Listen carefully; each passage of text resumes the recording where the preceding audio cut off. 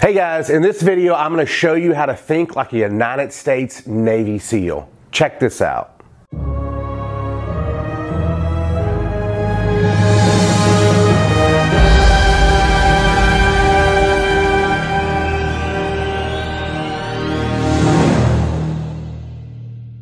Hey guys, Ron White here, two-time USA Memory Champion.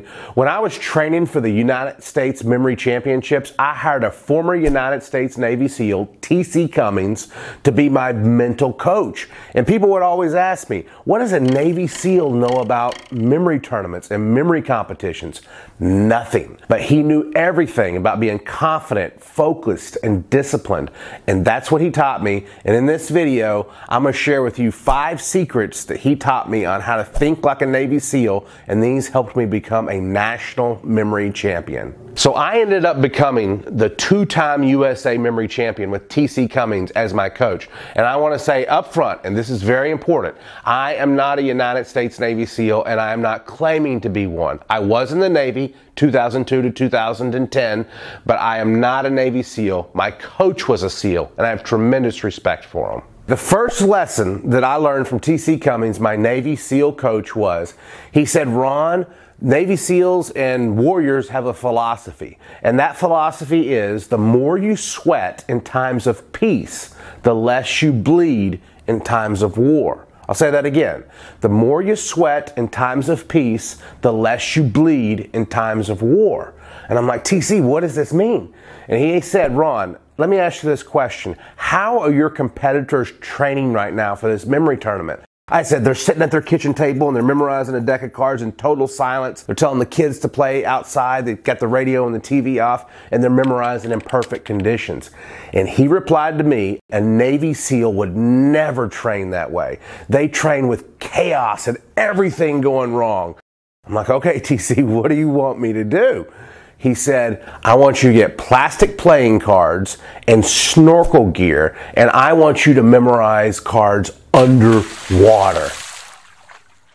Now imagine this. You're at the pool, you're hanging out, eating hot dogs, drinking Cokes, playing volleyball, and some guy walks out in the pool with snorkel gear, plastic playing cards, dives in the water, goes underneath, and starts memorizing decks of cards underwater. And that's what I was doing. And the philosophy was this: if I was hard on myself in my training, then the tournament would become easy on me. If I was easy on myself in my training, the tournament would be hard on me. I would be memorizing a deck of cards underwater, and the water would be creeping into my goggles. I would have a hard time breathing. Kids would throw volleyballs and they would hit my head. I'd be floating in the cold water. It was so cold I had to wear a wetsuit sometimes because it was in January sometimes when I was doing this. I got so good at memorizing a deck of cards underwater, I eventually got to the point where I could do it underwater faster than anybody else could do above water in the United States. When I went to the tournament, I didn't just win that event, I set a new national record because it was easy. The more you sweat in times of peace, the less you bleed in times of war. Number 2, the next lesson that I learned from TC, he wanted me to get my mindset and my confidence and my belief in myself so high. He wanted me to see myself as a winner who had a history of winning. So we went back to all the way when I was 12 years old, and we talked about my paper route and how I sold more newspapers than any other kid when I was 13 years old. We talked about how I won the bench set competition in our PE class, where we had to sit up against the wall like in a bench position, and I won that and beat 90 other 6th graders. We went back to junior high, high school, college, and all my successes, all my business successes, and some of them were so small. Some of them might have been as small as I gave the right answer in that Spanish class when I was called on, or I got the key hit in that 9th grade softball tournament. And it was just a list, such a long list. And TC would have me read this list over and over again.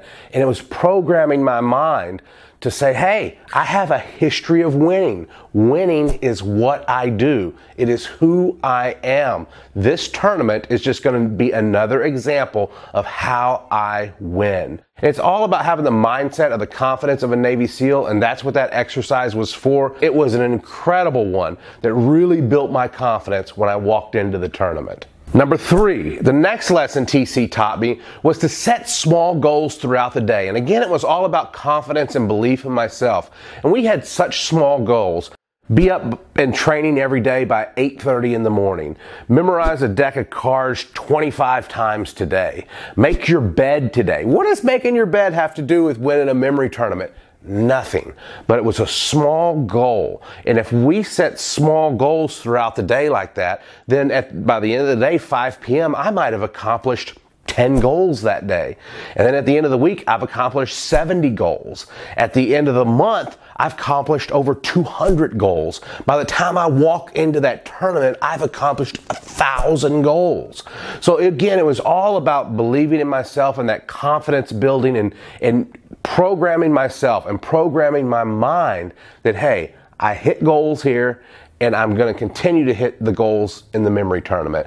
And that exercise was really key for me in building my confidence and my belief in myself going into that tournament. Number 4, the fourth point that I learned from TC was a Navy SEAL will always face a consequence for not hitting a goal. For example, I had a goal every day to be up and training by 8:30. Well, on this particular day, my alarm went off late. I woke up at 8:35, I shot up, I scrambled, and I started training as soon as I could. But in the back of my mind all day was eating at me. You weren't up by 8:30 in the morning training. I had my call with TC that afternoon, and he could sense something wasn't right. I shared with him that I hadn't met my goal of being up at 8:30 in the morning, and he said, Ron, as a Navy SEAL, you don't get a punishment for not hitting a goal, but you do have to face a consequence. Because if you don't face a consequence for this, you're going to be beating yourself up over it. And then when you're up on that stage at the memory championships, you're going to be thinking, who am I to win a national memory championship? I can't even get up at 8:30 in the morning. And that doubt's going to creep in your mind, and you could cause you to lose. I said, TC, what is a consequence? What do I have to do? He said, when I was a SEAL, I would always do something that I hated, and I hate cold water. So I would stand in the shower for 2 minutes just with nothing but cold water coming all over me. He said, it's brutal. If you don't believe me, try it, okay? I asked him if that's what I should do. He said, I don't want to tell you what you should do. You need to come up with your own consequence. I hung up the phone. It was 31 degrees outside in January. Got my swimsuit, called my girlfriend, put her on the line, just in case my heart stopped when I jumped in the water. But I went outside, set the phone down, dove in the water, swam across the swimming pool, came out, jumped up, got back on the phone with my girlfriend, and after that point, I never again beat myself up for sleeping 5 minutes late because I faced a consequence, it was done, it was over, and I moved on.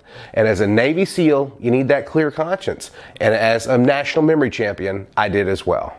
Number 5, the last lesson that I'm going to share that I learned from TC Cummings was train when you don't feel like it. Navy SEALs can't just train when they're feeling good that day. Oh, I feel good, let's go train. They train every single day. I was sick during my training, and I messaged TC, I won't be training today, TC, I'm sick. And he messaged me back immediately.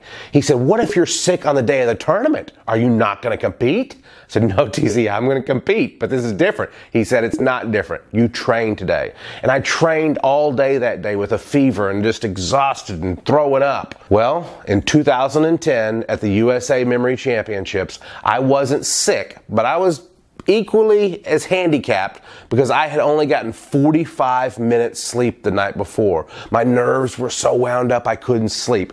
I literally walked into a national memory tournament against some of the sharpest people in the country on 45 minutes sleep. But as I was doing the events that day, it crossed my mind. I've trained for this. I've prepared for a memory tournament feeling terrible. And I won the 2010 USA Memory Championships on 45 minutes sleep because I had trained and prepared for circumstances just like that. So those are the 5 lessons that I learned from my Navy SEAL coach, TC Cummings. Comment below and let me know which one of those was your favorite and that you think you might implement into your life.